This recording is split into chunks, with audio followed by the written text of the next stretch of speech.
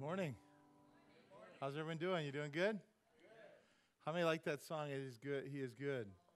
I tell you, I mean, if you, I don't know how many, a lot of, I guess I used to be the rarity, but now it's pretty normal to not have a good family a lot of times. But I want to tell you, God is good. You know what I mean? They say if you haven't had a good earthly father, a lot of times we project that to our heavenly Father. But I want us to you to know that He is good. And we sometimes need to proclaim that even if we don't feel it. Amen? And so we need to, that's why we sing it over. Some people say, why do we sing these songs so much? Because how many know we got to get that into our spirit?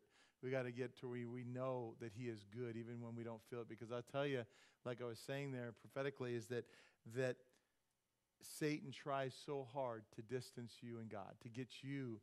God never pulls away from you, but He wants us to pull away from God. Anyone ever struggle with that? Anyone out there? Any other sinners out there? Two of you. Okay, good.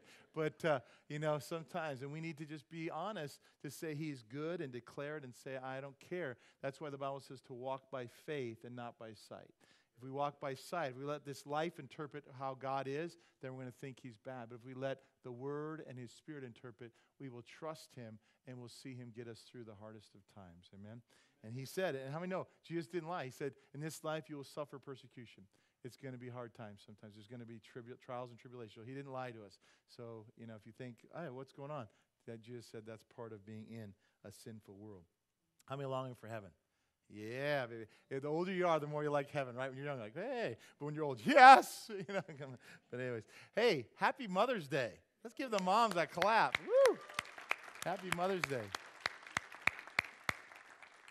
I want to show a quick clip. Does anyone know Tim Hawkins? Anyone know Tim Hawkins? He's a Christian comedian, and he's a really funny guy. He's a great guy. He's almost as funny as I am. No, I'm kidding, but he's very funny. And I want you to look at this clip, but it shows how, for those of you who are dads and you have a mom and your wife, and, it shows you how to treat your wife. And it shows you kids how to treat your mom on Mother's Day and things not to say to her. So here's a clip of what not to say to your mom. We're losing our minds together. And if you are married, I'll give you this advice. Go to counseling. That's not a joke. I'm being serious, man. Even if your marriage is good, go to counseling. It's just maintenance for your marriage. Because in counseling, they give you conflict resolution tools to help you because there will be conflict. If you're married, there will be conflict. You need some help. Like one of the conflict resolution tools they teach in marriage is ask questions. When you have a disagreement, don't just start spewing out what you think, make it worse. Ask questions, try to relate, make it better. I used that last week. My wife and I got into a disagreement. It got hot, it got heated. We started a fight. I stopped myself right there, started asking questions. Honey, why are you being a psycho right now?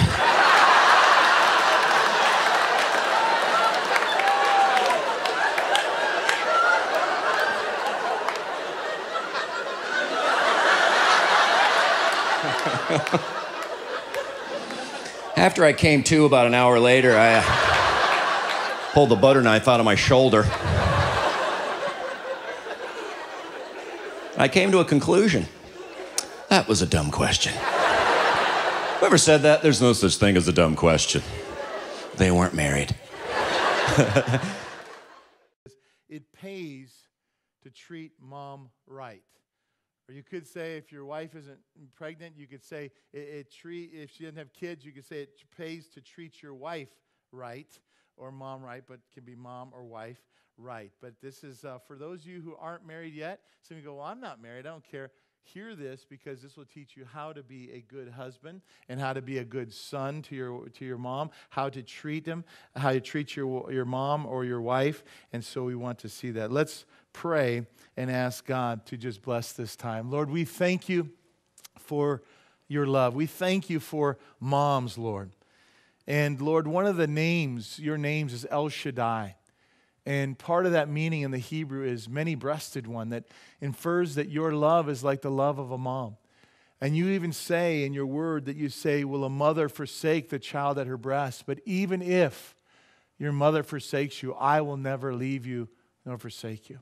And so, Father, thank you that you are a loving Father, that you are a strong Father. You have that masculinity, that strength, but you also have that tender mercy and loving kindness of a mother, a steadfast love.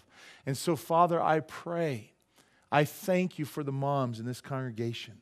I thank you for that in this life where it's so crazy, where men are trying to be women and women are trying to be men, and just all the blurring of males and females. Lord, thank you for moms. Amen. Thank you for women. And we just want to honor them today, Lord. You said give honor to whom honor is due. So, Father, we ask for your blessing on all the moms in this church, that you would encourage them, Father. If there's any estrangement with a son or a daughter that's fallen away, Lord, encourage them. Help them to pray for their children. Help them to believe that you are a good, good Father, and you're drawing those kids. You love their children more than they do, and you're wanting to draw them back. So bless every mother. Let this message encourage them and speak to them, and let it show us as sons and as daughters and as husbands how to treat our wives and how to treat our moms, how your word tells us to treat women of God.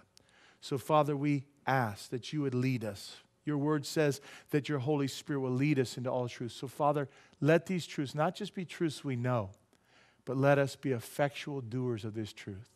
And everyone agreed with that prayer said? Amen. Amen.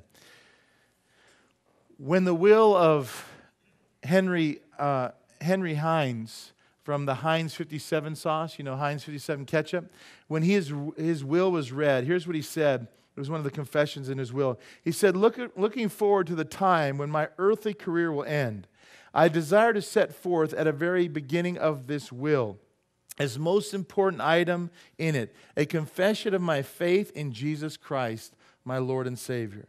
I declare to bear witness to the fact that throughout my life, which there was unusual joys and some sorrows, I have been wonderfully sustained by my faith in God through Jesus Christ. This legacy was left to me by my consecrated mother, a woman of strong faith, and to her I attribute any success I have attained. Thank you much, Mom. How many like that? How many moms like your son to say that about you? Right? You want that. And I'll tell you, the saying is so true that says the hand that rocks the cradle rocks the world. Amen? It's amazing to me how much a mom affects. I mean, my sons love me, but if they have a pick between mom or me, when they're hurt, who they're going, Mom, right? Because dad's like, why'd you do that? What's wrong with you? Come on, don't run in the house, But mom's, oh, pumpkin, sugar booger. I mean, she just love them, and there's something about a mom, I didn't know my mom. She died when I was 6, but I'll tell you, I know how powerful the words are of a mom. My grandmother was kind of like a mom to me, and I remember, I think I've told you this, but my grandma used to tell me, because she was hurt, her mom died when she was 6, and she was raised by a stepmom. She was sort of like Cinderella, so she had a hard life with her stepmom. And she used to tell me this all the time when she'd put me into bed. And I think she would think this was helping me, but it kind of has really stunt me a little bit. I've had years of the Lord trying to renew it. But she would say, Craig, just know this. Nobody really cares. How many know that will change your life, not for the good, if you believe that? And God's had to say, let me rephrase that, as some of you have heard me say before, nobody cares like me. Amen? But you see, the devil will try to say nobody cares. And so when you're a kid without Jesus, you go, if nobody cares about me, then I don't care about anyone else.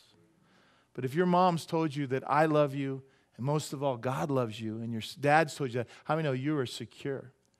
Oh, you might have doubts, but wait a sec, I know that there's a God because I've seen the love of God through my mom. I know there's a God because I've seen the love of God through my dad. I know because I've seen the love of God through my church.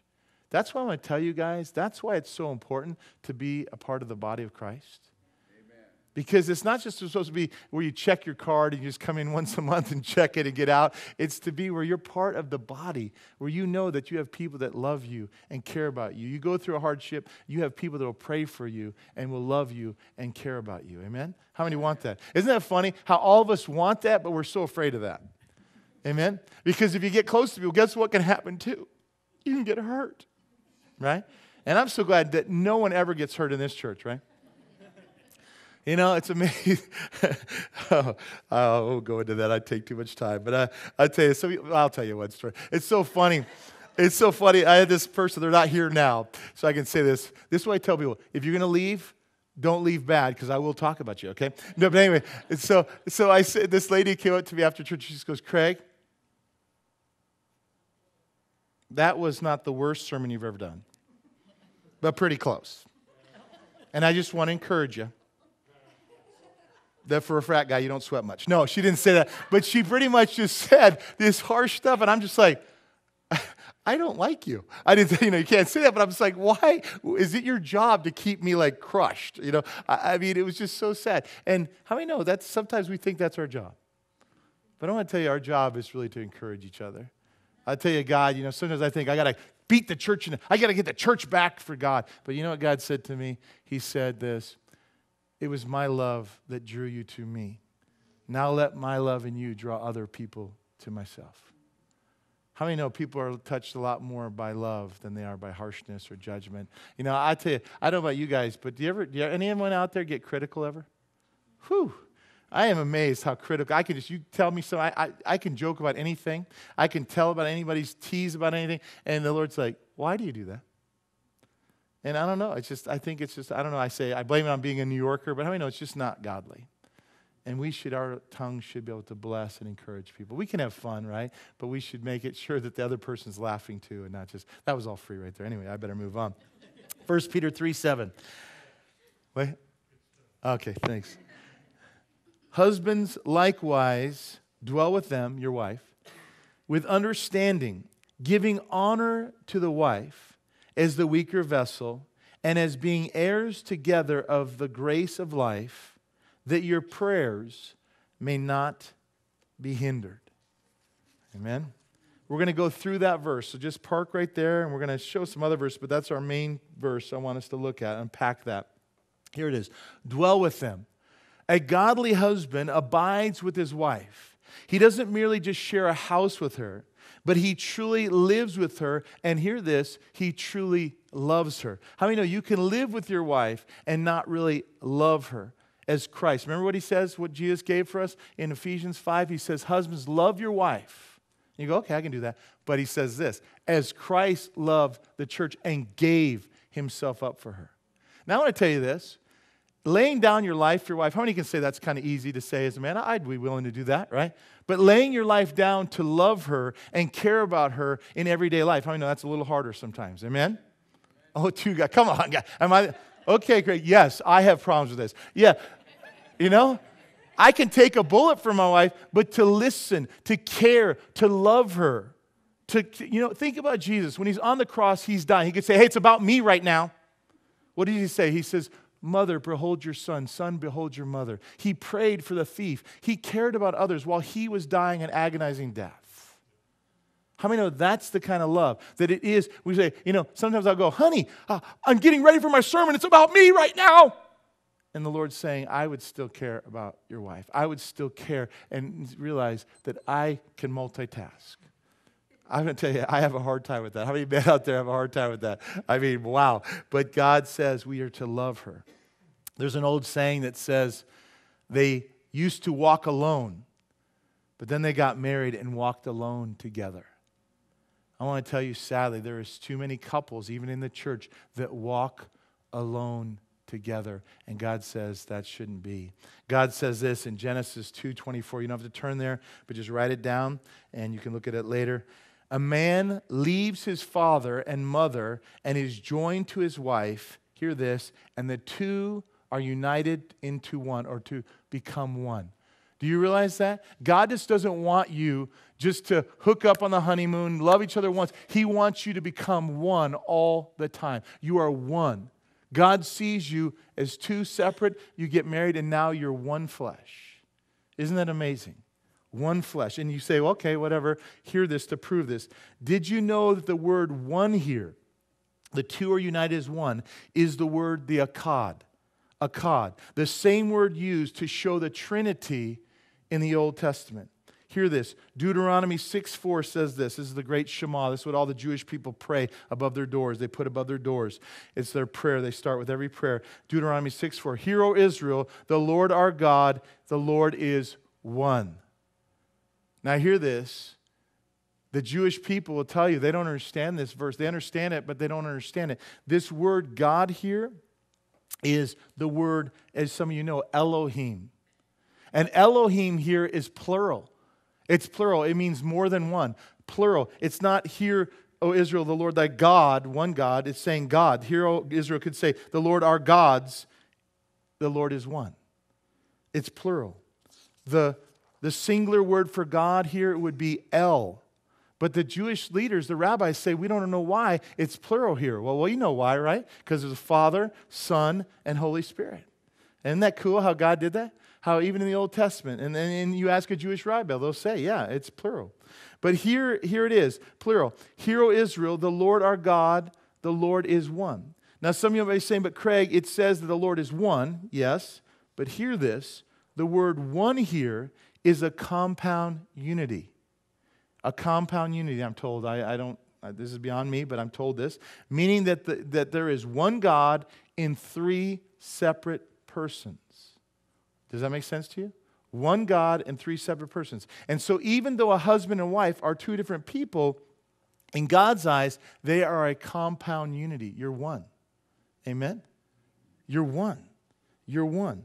In God's eyes, the two of you are yet one flesh, the akkad, the same word used to describe God. One, but three separate persons. This is why I believe God says in Matthew 19:6, he says this, since they are no longer two, but one, let no one separate them, for God has joined them together. Do you see that now?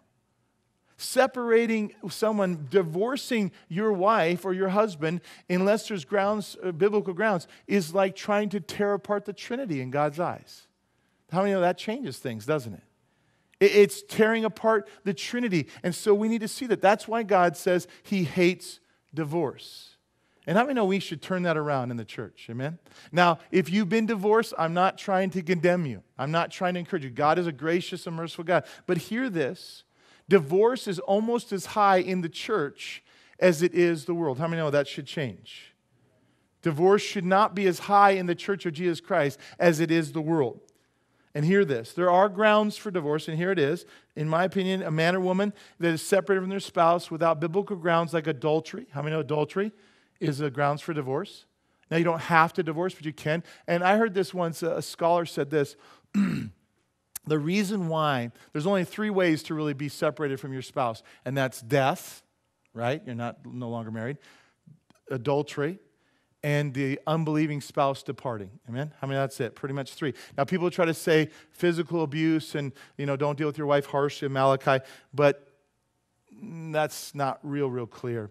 You know what I mean? I would say separation and work on it, but I would say you don't just bounce because things are rough. But hear this.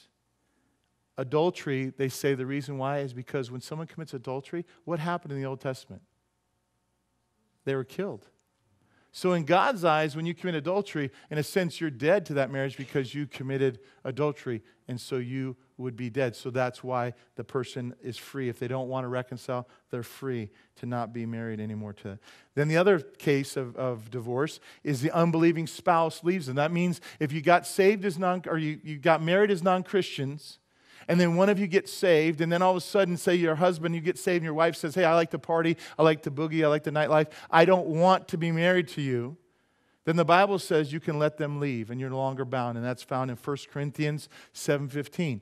But hear this, if that unbelieving spouse wants to stay with you, the Bible says you're to stay with them and to try to win them. But if they say, I want out, either renounce Christ or I want out, then you let them get out. And you are not bound to that, it says in 1 Corinthians 7:15. To God, as I said, divorce without biblical grounds is like trying to separate the Trinity. How many know we should care about divorce in an unbiblical way? Amen? I'll tell you, now you have people in the church that divorce. Why do you divorce? I just don't like them anymore. How many know that's not grounds? How many know there's times where God could not like us? Could you imagine if God said, there's a little divorce paper on your pillow, I'm done. That'd be pretty sad, wouldn't it? And guess what? We've all given him reason to do that, right? How many know he loves you by choice, not because you're so cute and you're always the sweetest little thing on the earth? Amen? Some of you are going, what are you talking about? I'm sweet. No. That's why Jesus also said this in Matthew 5:32. He says, but I say that a man who divorces his wife, unless she has been unfaithful, adultery, causes her to commit adultery. Because if you divorce her for no biblical reason, then if she gets remarried, she's committing adultery. And hear this one. This is a scary one. And anyone who marries a divorced woman commits adultery. Meaning any woman, my friend did this, and I remember saying to him, Greg, his wife was divorced, basically got married young, and the wife, she just said, I don't love him anymore, and she divorced him. Then they got married. How many know the Bible says that's committing adultery? You know what's scary about that? How do you repent of that? Amen? It's quiet. I could tell someone's like, this is supposed to be a Mother's Day message. You're just making it mean. No, but isn't that wild? Isn't that wild? How do you repent of that? God's a gracious God, isn't he? But I mean, that is wild.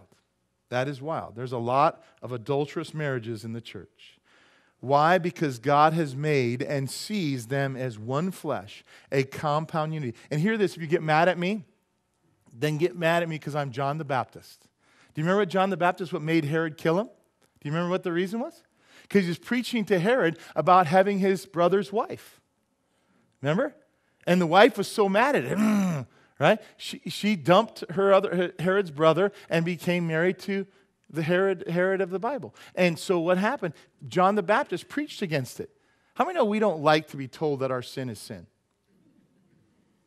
Even in the church. And that's why there's people that they're so cute and just, there's so many pastors now that just say God loves you, doesn't care what you do, just do anything. And he says, yay. How many know that's a lie?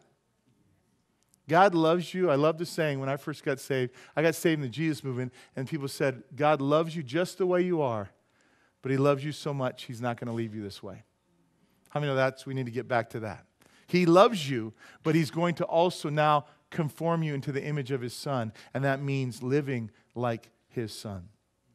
A true man of God also recognizes the great point that the Apostle Paul made on marriage in Ephesians 5:28. He said this, in the same way, husbands ought to love their wives as they love their own bodies. For a man is actually loving himself when he loves his wife. Being hard on your wife is like punching your own body. It's like being man. Do you remember? And you say, "Oh, I don't love my." Someone say, "Craig, look at. Do I love my body?" I don't know. But hear this. Is I don't try to physically hurt myself. I don't go ride on a motorcycle and try to jump off. Just to see how it feels. I don't do that. I care about myself. And how many know? If we cared about our wives the way we care about ourselves, how many know our wives would be happy? And people say, "Well, I don't even like myself." What's that song by Whitney Houston? The greatest gift is to love yourself. How many know the Bible teaches you love yourself just fine? The reason why some of you are so discouraged is because you love yourself so much you can't believe other people don't love you as much as you love yourself. I'm awesome. Why don't you love me? You people, I'm going to show you. I'm going to take myself out of this world. Hey, I can talk the way because that's the way I thought. I was going to commit suicide and show my family. You hurt me, I'm going to show you. It was self-love, most of it. Because I believed that, man, if you only knew how great I was, you should love me. Isn't that wild? The Bible says you love yourself just fine. Love your neighbor as yourself and love your wife. Husbands, love your wife as you love yourself. And hear this. He says, do unto others as you haven't done to you. The way you want, what you want, sow it. You want respect, sow respect. You want love, sow love. Bible promises what a man sows, he reaps. If you're not getting love from your wife, then sow love. You're not getting respect, then sow respect to her. Amen? You guys are getting quiet on me. Thank you. Why? Because there's only one. They are only one in God's eyes. And God's godly husband understands the essential unity that God has established between a husband and wife. So a good husband greatly loves her and does his own body. Then he says with understanding. Treat her with understanding. A godly husband undertakes the important job of understanding his wife. And how many know that's just easy to do, isn't it? Right? This is Mother's Day, I better be nice, but let's be real. You girls aren't always easy to understand. Okay, I love one, I'll just give one. My wife, I go, hey, honey, let's go eat dinner. Okay, where do you want to go eat? I don't care. Okay, let's go to Outback. Not Outback. what is, when you say I don't care, that means anything's open, doesn't it? But to my wife, it means you should know the parameters of anything of I don't care. I don't care means something with salad and some tofu. That's what anything means. Or another thing is this. Do these jeans make me look fat? What? And if you pause a second, you're in trouble. Amen? No, you look great, perfect, awesome. Woo, later, gotta go. I mean, we get set up sometimes. I'm just going to say that right now. But anyways, treat her with understanding. By knowing her well, the husband is able to demonstrate his love for her far more effectively. When a husband has understanding, God directs him to use it to dwell with his wife with understanding. He is supposed to take his understanding of her and apply it to daily life with his wife. This is where men have trouble following through. They may have understanding about their wife, but they don't use it to dwell with them. I want to tell you this, guys. Hear this, wives. This is for you to help you out to understand this. Has anyone seen Love and Respect? Has everyone seen Love and Respect? How many know men and women are supposed to be different? Now, this generation is trying to say they're not, but how many know they are, right? And they're supposed to be different. How many are glad that your wife is different than you? I'm glad, okay? I don't want to have a goatee growing contest with my wife. I don't want that, okay? But hear this. How many know your strengths of a man is your weakness to your wife? And your strengths of a woman is a weakness to your husband. That's when you're going, what? Hear this. What do we hear women say about husbands all the time? Oh, he's a pig. He's so emotionally dead. He doesn't talk to me. He doesn't feel anything. He's so I can't connect with him. He's just like, oh, just gets in front of the TV. Right? Look at some wives going, that's you. No, but hear that. Now, men need to get better to connect and understand their wives, but hear this. Wives, so you have a little compassion. That same kind of shut off his emotions is the same strength that makes a man go into the 9/11 towers when he knows he's probably not coming out. Amen? It's the same strength when you hear a noise in the night and you go, honey, check it out, Now, how many know us guys are just as scared as you are? But we go, okay. We do that because what? We can shut off our, what's the big deal of death? A 45 in the head, I can take it. We just kind of shut it off. But how many know sometimes we shut it off with you, and how many know it's a balance, it's a strength. And guess what? I'm not saying that as an excuse that us husbands should not learn to connect emotionally with our wives, but how many know it takes work for us. But now let's reverse it. The wife, she's so emotional, right? I tell you, my kids fall down. They go, oh, pumpkins, you're so, precious, right? She loves them. She's so gracious. She's so encouraging. But that same grace and encouragement also opens her to what? Deception. To being soft in Christianity. Hear this. You go, what are you talking about? I used to have an assistant here that was probably one of the toughest ladies I've ever known. She was like a drill sergeant.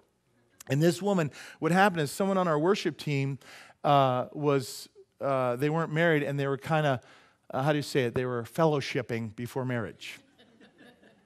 And so I kind of discerned it, and they didn't come clean, so I discerned it. And how many know? It's the difference between coming clean and getting caught. And they got caught, and so I was a little frustrated because I sensed it and just felt like from the Lord. And I went to them, and they were like, you could just tell when it's like, huh? And I said, I'm sensing this. And so I said, Lord, what do I do? I said, you need to be off the worship team for 6 months. Just serve and be off the worship team. Now, how many know? Because we always take correction very well as people. How many know? They got a little petition of people to say, I think that's way too long. And I said, well, when you're the pastor, you can tell whatever you want. But I'm the pastor, and I'm saying 6 months. But hear this. Some of the two toughest ladies in our church said, that's too harsh. That's too hard. And why? Because they're so compassionate. Do you see the weakness there? How many know? How many know? My kids, you ask them if they'll be honest with you. There's a difference between dad spanking and mommy spanking. Mommy spanking. My spanking. I mean, they're like, whoa! Right, my? Amen, hallelujah. That's spanking. Oh, man. I think their grandma felt it sometimes. It was a hard spanking. And difference. Anyways, does that make sense there? I took about 20 minutes on that. Sorry about that. But anyways, This is where men, have trouble. Husbands should be understanding and be considerate of their wives' spiritual, emotional, and physical needs. And I want to tell you, I'm the worst at this. This message is mostly for me. I'll just tell you that. And some of you go, good, because I don't want to have it. But anyways, I sometimes, I give all day at the office. So when I get home, the last thing I want to do is just spill, honey, tell me what you're feeling. I just want to veg. Now, we don't have cable, so I don't get to do the clicker thing, but I just I don't know what I do. I just wander the yard. But I don't want to talk, And my wife's with kids all day, so she just wants to, she wants to tell me. Not the, she didn't do that, but you know what I mean. I've been married to Teresa for 22 years. Well, she told me last night it's 20. Yeah, there you go. But I got in trouble for that. It's only been 21 years. I'm kind of speeding it up. This November will be 22, so 21. So she goes, you don't even know our anniversary is. But anyways, so 20-ish years we've been married. And I'm just starting to learn what makes her happy. And knowing the right years makes her happy. And I didn't do it. But anyways, and I'm learning what makes her sad. And I've been, I have found that if my wife is happy, then I'm happy. And if my wife is sad, then I'm usually not happy. How do you know that? The saying, happy wife, happy life. It's true, okay? And they'll say, well, it's the same with daddy, trust me. But wives, it's the same way. Because my wife has a way. She can just get, she's just so cute about it. I get cranky. Everyone knows I'm not happy. My wife just, it's fine. It's all right. It's good. I'm good. It's fine. No, fine. It's all right. It's good. And it's like, I wish you would just sometimes just yell at me. Amen? But she's just so sweet about it, it really gets me. They say a quiet answer crushes the bone. I am crushed sometimes. Amen? So anyway, one survey revealed that the average husband and wife only spend, hear this, 37 minutes in communication together. 37 minutes out of 168 hours in a week. How many know that's not very much communication? And I will tell you that sometimes, my wife, sometimes will be yelling out the door, need to do this, make sure you do that. And sometimes, is anyone guilty of that? No, look at him, it's like, no, I don't know what you're talking about, right? But I'm guilty of that. I'm guilty of that, being so busy that sometimes I don't really communicate with my wife, We'll go on a date night and we'll sometimes just, talk about all that we need to do and we won't really talk about each other. Can anyone out there be humble and raise their hand? I know you don't like to raise your hand, but admit sometimes it's hard to connect with your wife, to really be close and not just, look at someone's pulling a husband's hand up. No. Well, I'll say it for you liars, that yes, sometimes it's hard. And I'm and my wife will tell you, I am a talker, as some of you know. Some of you go, hey, we can tell, trust me. But I talk. But sometimes it's like, because I've talked out here, I don't like to always talk at home. Amen? Bing Crosby, I don't know if you remember does anyone remember Bing Crosby? Bing Crosby? Remember him? Everyone loved him. Bing, how do you say it? What?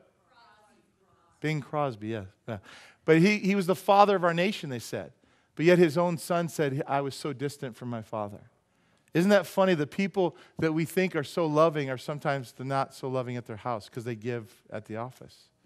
And I want to tell you, I don't know what other professions, if you're a counselor or something, it's the same thing. But I want to tell you, it takes work to communicate. Not work because I don't love my wife, but work to, like I said, give my life to her when I feel tired and I don't want to, and it's not easy to do. But we need to have better communication. Is it any wonder that marriages fall apart? After children grow up and leave the home, the husband and wife are left alone with total strangers. You know what I mean? I don't want that. You know what I mean? That's why I think my wife, because of that, she wants to adopt like 20 kids, so she never has to be, no, okay. But, she'll have to be alone with me, no good. But, but I want to work on that. I want to work to where I know my wife. I love my wife. I do love my wife, but she knows I love it. I love her. Because I always tell her, right, honey, I always say I love you. I am good at saying I love you. I'm not one of those, I can say, honey, I love you, but do I show that I love her? Do I prove that I love her by spending time with her? Some of you men are looking at me like, you are really a jerk. I'm going to be in trouble now after this message. Well, got to give you some homework. Okay. But anyways, giving honor. Let's look at that part. A godly husband knows how to make his wife feel honored. Godly honor means that the husband respects his wife's feelings, her thinking, her desires. He may not always agree with her ideas, but he definitely respects and listens to them. And I want to tell you that's something I've had to learn because, I get so many people telling me how to run a church. And so when my wife says, hey, I want you to do this, I'm like, hey, yeah.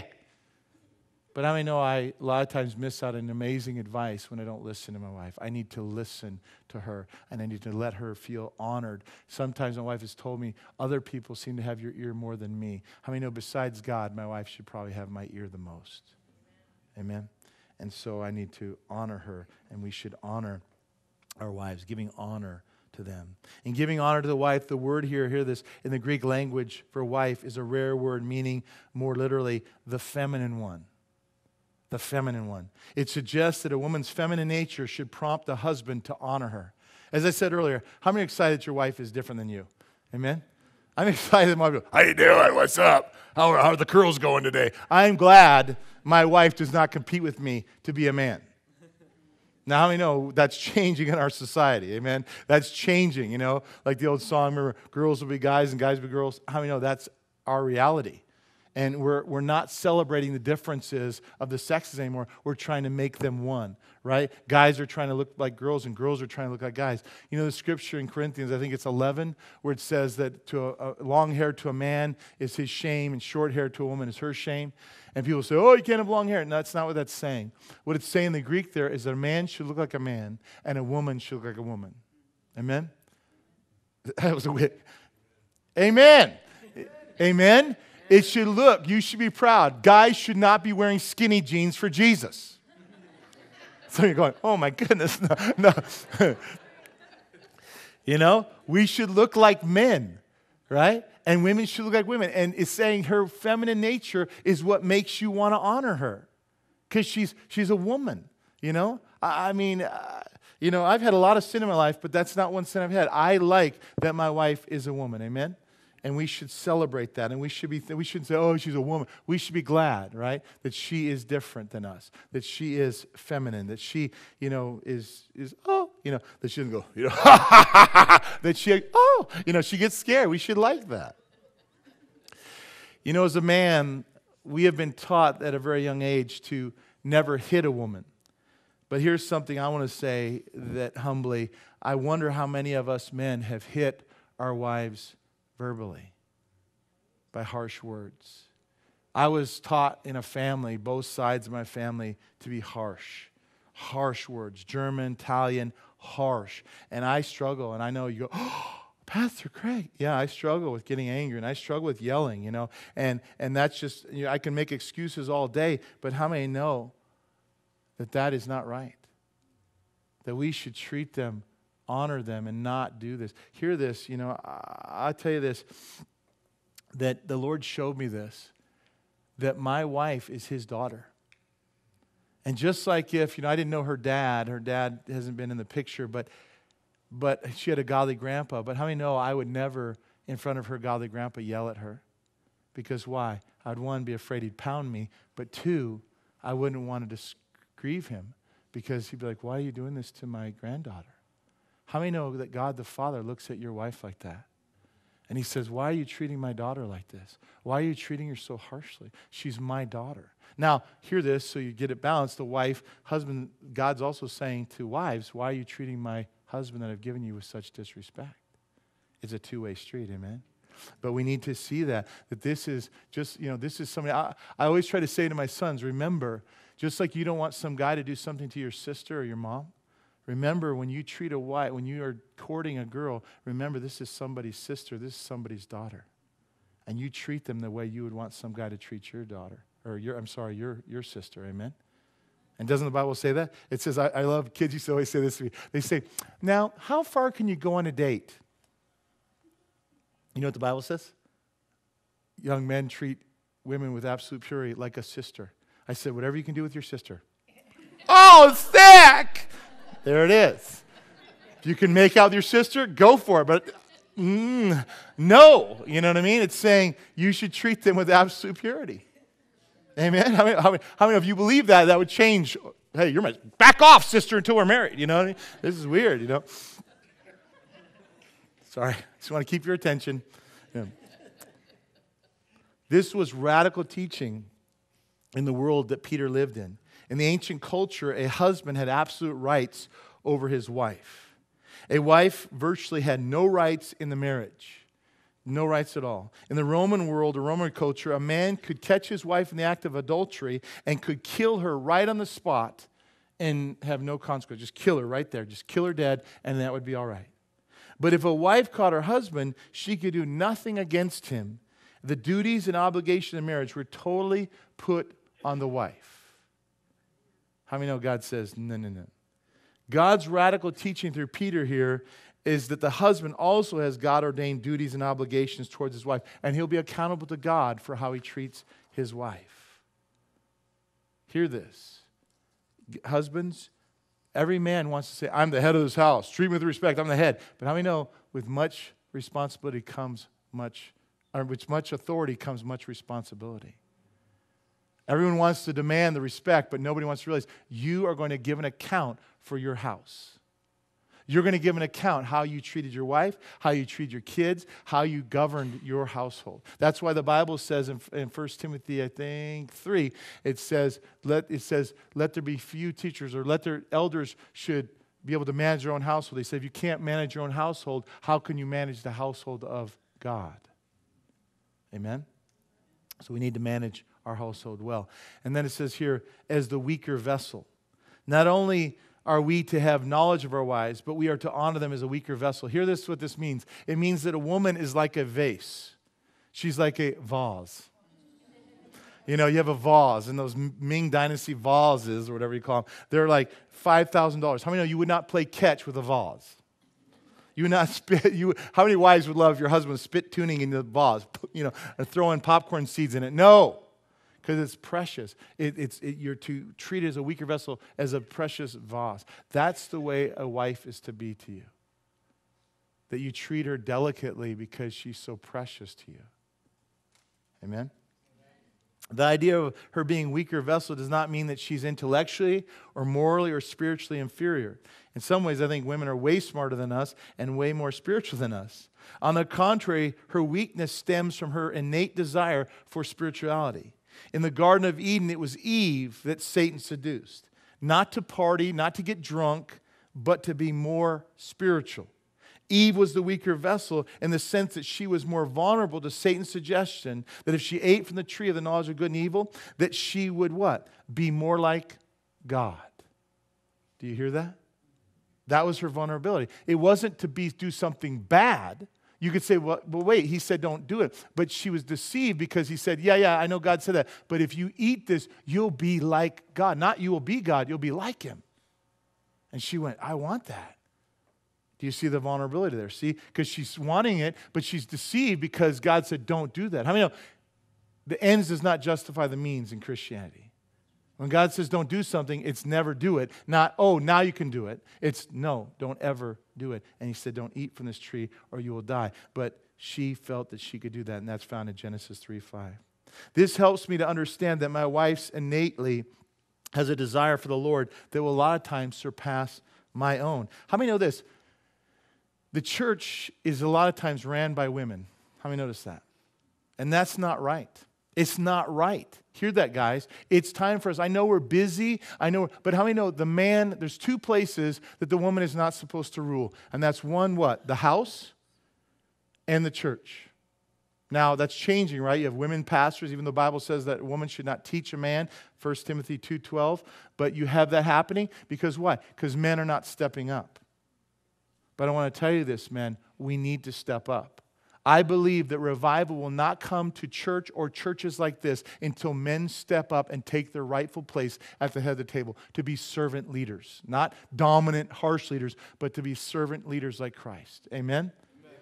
And we need that. And I tell you, and women, hear this, if you've been the leader in the home, how many know it's hard to give that up once you've had it?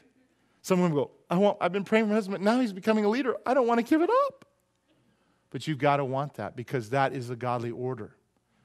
And you'll be blessed. Amen. You'll be blessed when husbands are the head And they're loving their wife as Christ loved the church, and wives are submitting and respecting and trusting. How many know it takes a lot of faith, women, to trust your husband? Because we ain't smart a lot of times. But to say, hey, I trust God that you're working through him. And that'll make you pray too, right? Oh, God, help him, help him, help him. Have a brain like mine. No, but anyways.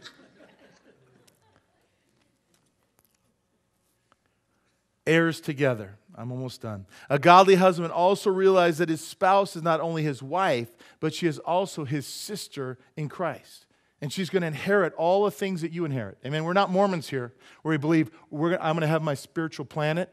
And if my wives, more than one, are good to me, I'll let them come into my planet. I mean, you have to have a trick like that to get many wives. You don't please me, you'll just be floating around banging in the clouds.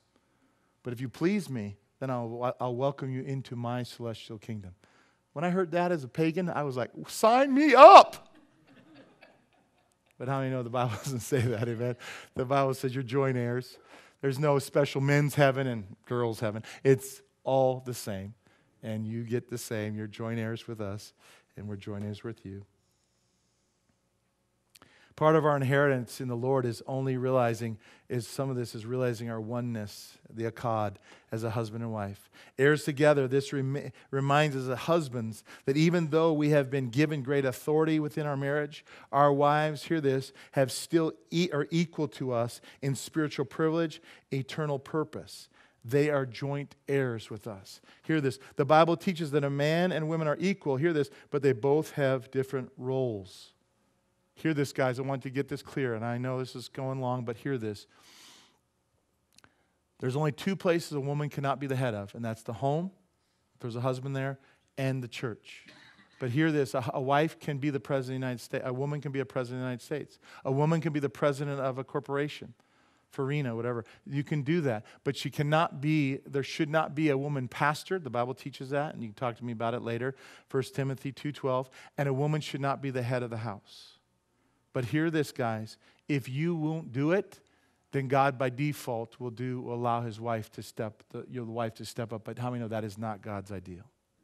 And the reason our country is kind of faltering is because you have women running the church. We need men to run the church. We need men to step up and be God leaders and to say, here I am, Lord, send me. And I know, guys, amen, I know how busy you are, but how many know that God says his way is the best way, right? And we need to say like Jesus, not my will, but your will be done. A lot of us want to just default and say, honey, you're doing great. Just keep teaching the kids, keep doing everything. But hear this, I want to say one little statistic, that if you as the dad are on fire for God and love God, the chance of your kids falling away from God only is a 20% chance of falling away. They have an 80% chance of following God if you are radical for God. 80%. But hear this. If the mom is the spiritual leader, and you're kind of just coasting, the chance of them following God, if you're not following God, they'll be like you. They have only a 20% chance of following God. No matter how godly the wife is. Because guess what? Boys are looking to their dads to say, show me how to be a dad. Do you remember the commercial? How many are old enough to remember the smoking commercial where the dad smoking a cigarette and the little kids grabbing his butt, the cigarette butt, and pretending he's smoking? Remember that? Boys want to be like their daddy. And so, daddy, guess what? It's time for us to step up and love Jesus. Amen? Amen. It's time to say, follow me. Amen? You can clap for that. And if you say, well, my kid's already grown up, then start now. How many know God's a redeemer? He can buy back the wasted years. That's what redemption means. He buys back the wasted years. Now, some of you husbands right now are saying, yeah, Craig, I know all this. I know it. Treat your wife with understanding. I should honor my wife. I know that I should treat her like a cherished vessel. I got it. But God knows that us as guys, he knows that sometimes we need some motivation, don't we? Sometimes we need a little kick in the butt. Sometimes we need to go, okay, so if I don't do this, what's going to happen? Here it is. So God, through Peter, says, guys, I'm going to give you a great motivation. I'm going to give you that kick in the butt. Here it is. Why should we do all these things? Why should we listen to 1 Peter 3:7? This is it. Because it's Mother's Day. No, I'm just kidding. I'm just kidding. Not just. How many know this shouldn't be just done on Mother's Day, amen? You know, I was telling my wife, this is how bad of a husband I am. I go, remember, honey, when I used to cook you on Mother's Day breakfast in bed and strawberry waffles. Remember that? And she's like, huh? I did that like twice. Well, like 20 years ago?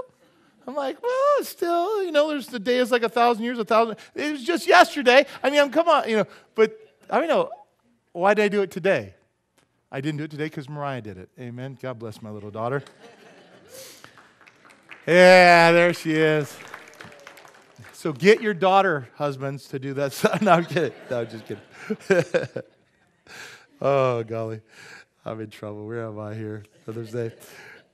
We should do it because it's the right thing to do. Amen. Because His word says it. Now, here's God's big motivation for us as husbands. They still aren't sure if we're going to honor or do what Peter says. You should do it well. It says if you don't do it, then it'll affect your spiritual life greatly. It's like God is saying, if you don't want to listen to and honor the needs of your wife, then I'm not going to listen to your needs either. How many like your prayers answered? Any guys out there like your prayers answered? Then you better listen. The failure to live as godly husband has great spiritual consequences. Hear this, the end of 1 Peter 3:7, that your prayers may not be hindered.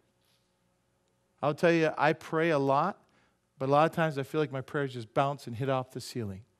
And the Lord will say, hey, how you been treating your wife? But that's it. It will literally hinder your prayers from being answered. Some have tried to lighten this, as liberal commentators. Don't you love the way the word people preach today? They try to make all the hard verses not so hard. They try to make everything so cupcakey. But hear this. They'll say things like this. Well, Peter has in mind here that the prayers of the husband and wife would be affected because they're not praying together. That's why. No.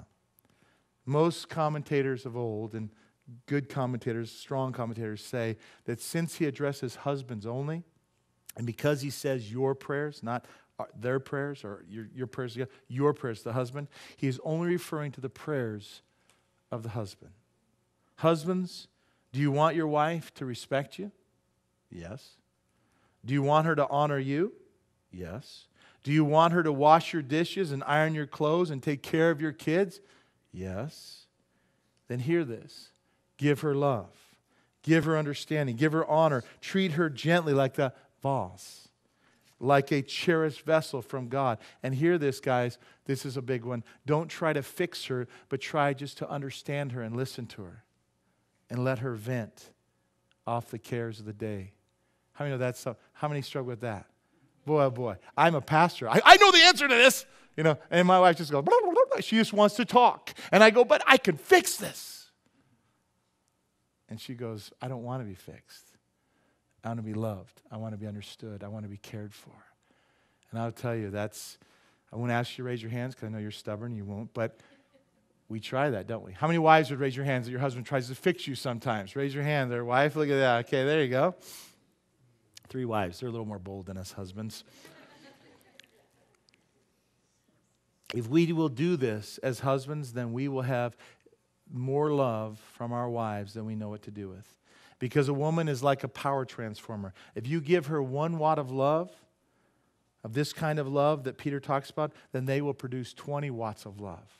And they will have enough love for you, for the kids, for your dishes, for your clothes, and she will still have enough love left over to frustrate her. Amen?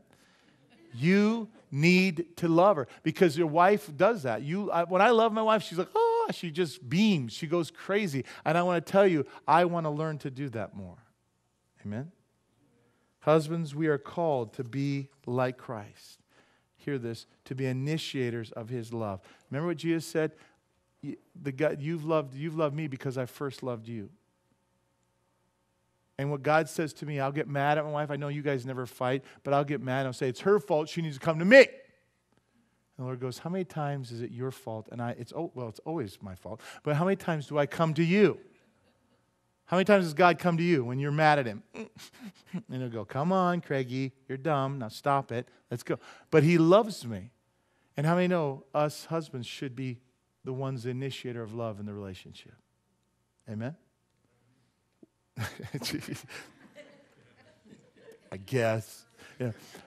Good luck with your marriages. No, but You need to be the initiator. Because if you're going to be the one that gets respect, then you better be the one that leads. Amen? Mothers today, I want to ask you, wouldn't it be treated with this kind of loving understanding, being made to feel cherished vessel, being understood by your husband, being the greatest mother's gift you could ever get? Amen? Women, hey, speak now, forever hold your peace. Amen? Woo! Yes, girlfriend. All right, let's go. That's the greatest thing. But hear this, it takes some work, guys. You can't do this without Jesus. Amen? You will fail. I have done it many times. But what does the Bible say? You can do all things through Christ who strengthens you. You need to ask, God, help me to love my wife. Now, that might sound bad. Don't pray it around your mouth. Oh, God, help me to love my wife. That wouldn't be good. But you say it quietly. God, help me. Empower me to be like you because I can't do it. And I want to tell you this. I believe that there's an all-out assault on marriages. Amen? Because why? Hear this. Marriage is a picture of Christ and the church. But I think even higher than that, it's a picture of Christ and the Father. Because remember, Jesus and the Father are one, the Akkad. And we are called to be one, right? The two become one. And how many know it? Satan hates that. Satan hates that powerful spiritual union of a husband and wife becoming one. Just like the Father. Remember what Jesus said in the prayer in John 17? He said, Lord, make them one just as we are one. And how many know if you can't do that with your own wife, you're not going to do that with your brothers and sisters in Christ? But if you can do that with your wife, how many know you're going to be able to do that with your brothers and sisters? We're to be one, not just, think about this, guys. I've already gone long. I might as well keep going. But hear this, guys. Do you realize how one we're going to be? We're going to be so much oneness in heaven that we're not going to have marriage. Now, can you imagine that? Some of you are going, what? Some young people, what? But hear that, we're going to be so in love with God and each other that we're not going to need marriage. Do you know how much love that's got to be? For us to not go, I miss earth. I miss my wife. Right? How many know we're not going to miss our wife or husband? Because we're going to have that love with everyone. But how many know it should start with our husbands and our wives? Amen? It should start as husband and wife here. Amen? So I want to pray because I believe Satan has tried so hard to rock the marriages of the church. And I want us to pray. And hear this, guys. Don't just pray now, but pray all the time for the marriages. Pray for your marriage and pray for the marriage of this church that we would be strong and we would be a picture of the oneness of the Father and the Son and a picture of Jesus and the church, and that, would be a blessing to this world. Let's pray. Father, thank you so much. Thank you for this time. And Lord, I know I went long, but I pray that this message would really help us. And that, Father, this would not be a message that wives would beat over their husbands' heads, but Lord, it would be a message where they know now, the husbands know what to do. They know to honor their wives. They know to respect them. They know to treat them with as a cherished vessel. They know to treat them with understanding. And I pray, God, that we would realize to be like you is a task that is impossible without you. So, Father, I ask that you would fill every husband right now with your Holy Spirit, that you would empower them to live for you, that they would allow your love to flow in them and through them, that they would see themselves as that conduit, that pipe, to where your love flows in them and then flows out through them to their wives. First for you, and then to their wives, and then to their children, and then the people in their workplaces, and the people especially at the church. And that, Father, this would be a place where there is oneness, where the Akkad is not just a husband and wife, but the Akkad is also in the body of Christ, where we have real close relationships. Lord, especially in these last days, especially when everything's going crazy and every part of us, our flesh wants to pull away and hide out in our homes. Let us come loving our husbands and loving our wives and then loving each other with your love. Bless the marriages of this church. Heal them, Lord. If there's been hurts, heal them. Help the wives to let go of the failures of their husband. Help the husbands to let go of the failures of the wife. And help them to start fresh, to allow you to redeem their marriages. Bless them, strengthen them. Let their marriages truly be a reflection of the oneness that is between you and the Father, Jesus. We love you and we thank you. We ask this in the mighty name of Jesus. And everyone agreed said, amen. Bless you guys. Let's stand and worship the Lord.